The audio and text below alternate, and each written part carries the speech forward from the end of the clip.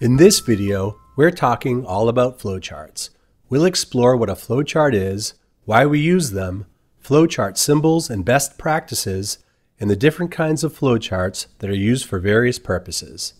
If you want to learn how to make a flowchart in SmartDraw, that's a separate video. Be sure to check that one out.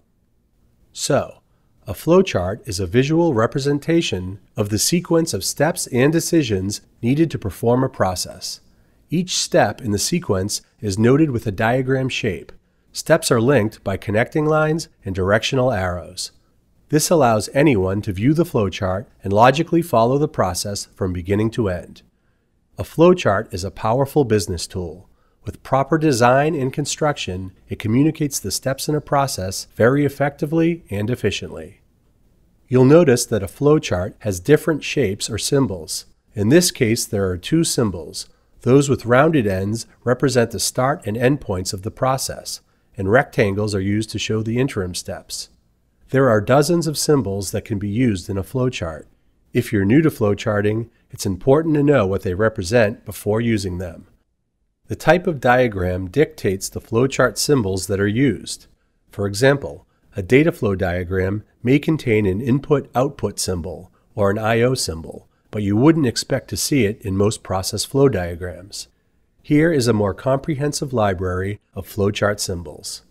Many of the flowchart symbols shown here are for use in very specific applications, such as a data flow diagram used for computer programming.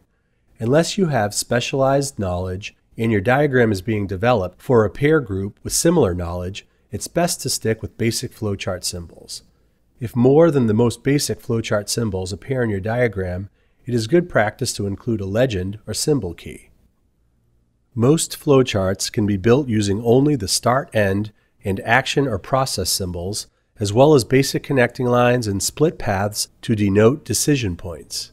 Sticking with these primary flowchart symbols is the best way to ensure that your diagram will be easy to understand. If you do need to get a little more complicated, it's important to be familiar with the variety of flowchart types. Some commonly used ones include swim lane flowcharts, which diagram a process from start to finish, but also divide these steps into categories, represented as rows or columns, to help distinguish which departments or employees are responsible for each set of actions.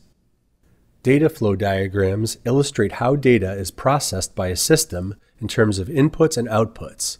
Its focus is on the flow of information, where data comes from, where it goes, and how it gets stored. Influence diagrams are compact graphical representations of a decision situation, often used with or in place of a decision tree to help teams analyze choices and decide on the next step. Workflow diagrams depict a series of actions that define a job or how work should be done. A workflow diagram visualizes how tasks will flow between resources, whether they're machines or people, and what conditions allow the sequence to move forward.